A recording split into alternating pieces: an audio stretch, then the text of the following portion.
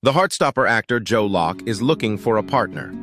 Online, Joe Locke, the talented actor from Netflix's Heartstopper, is looking for love in his real life. Despite having an endearing relationship on screen, Joe has never had a boyfriend publicly, so he has decided to join an online dating app to find a partner. Joe has set up an appealing profile on the dating platform Hinge. He posted a shirtless selfie and some sharp-looking snaps. But that's not all. Joe also revealed some interesting facts about himself. He confessed his irrational fear of wasps and retractable metal tape measures. He even bet that not everyone could do splits with their fingers. According to his Hinge profile, Joe is based in Soho, London, and stands at 5'10". He describes himself as a self-proclaimed atheist with a liberal political view. And when it comes to his job, he simply writes film.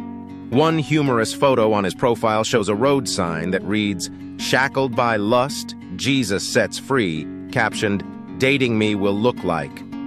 Joe's popularity soared after his appearance in Heartstopper. The show depicted the on-screen romance between Joe's character Charlie Spring and Kit Connor's character Nick Nelson. Fans loved their chemistry, and even speculated that they were dating in real life. However, Kit confirmed that they were just good friends, and their bond helped them perform intimate scenes.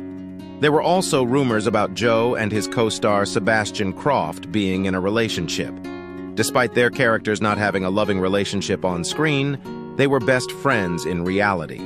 However, their closeness was purely platonic. Joe is a huge supporter of the LGBTQ+ community. Alongside his cast members, he danced to Whitney Houston's "I Wanna Dance with Somebody" to defy a cluster of homophobic banners. In the end, we hope Joe Locke finds the kind of partner he is looking for.